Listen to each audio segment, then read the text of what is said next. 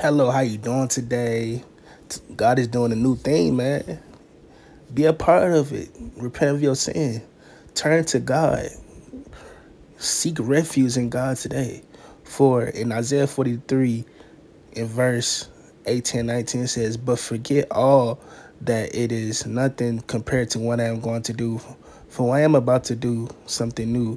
See, I have already begun. Do you not see it? I will make a pathway through the wilderness. I will create rivers in the dry wasteland. God will make a way for you if you believe in him.